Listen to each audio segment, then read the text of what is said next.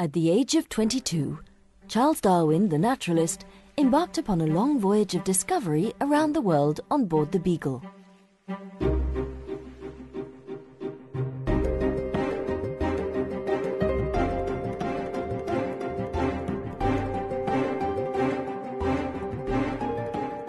For the Darwin year, I initiated a project together with a scientist from the University of Munich to make resources to explain the theory of evolution.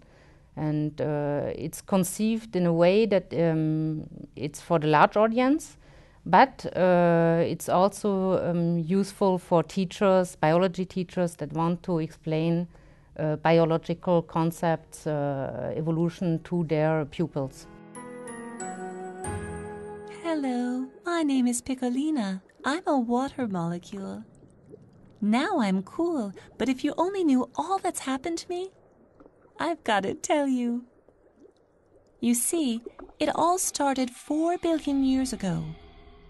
The way how it was produced, of course, it's in several steps. So the first one was to find the budget to be able to produce original resources, and then to have the script written, so scripts for documentary movies, animation movies, and simulations, and then to find and identify all the actors that will participate. So this means musicians, illustrators, developers, and then to coordinate all this team to end up with the movie or the simulation that we could then distribute via the internet.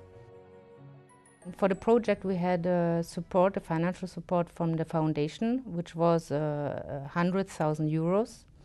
And we had in parallel another funding from the CNRS, which is a French research institution, that was about 17,000 euros.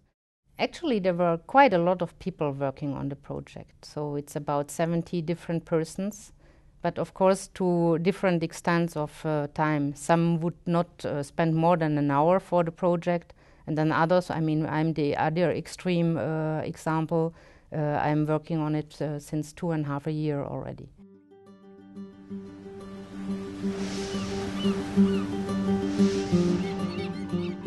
The equipment that we needed were especially PC or Macintosh that were equipped with software like Final Cut and Adobe Premiere to make the film editing. Then we used also After Effects for some compositing and animation. A major part is also done with Flash to make animations, simulations, create interactivity, make also the videos online via the streaming technology. At its core is a single strand of RNA, the building block of life. For the use of the resources that we distribute via the internet, of course we have the statistics, so we can see which of the movies or the simulations are well used.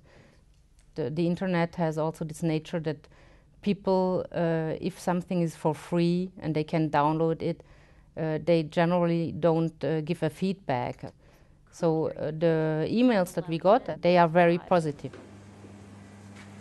Dr. Elena extracts the remaining virus and uses it to infect another Arabidopsis. Well, the most difficult part in the project is that it's a patchwork project. So there are a lot of different institutions participating, which means that it's more complicated on an administrative level to have all this structure that allows them to work, to make the creative work. And also, since it's international project, everything has to be done in 3 languages, and this, of course, is time-consuming. Well, the advice that you can give to somebody who would like to enter a project to the MEDEA Awards is, of course, that it has to be a digital media or multimedia, but it has to have a real pedagogical content so that it's used for education. So if it's just to have a very nice, attractive, new technological resource website that looks very nice, it's not enough. It has really to have educational content. Billions of years have passed. Yes, I know, I haven't changed. But look around at what came out of my little bubble of hydrophobes. The amazing diversity of life. Isn't that neat? And believe me, evolution will continue.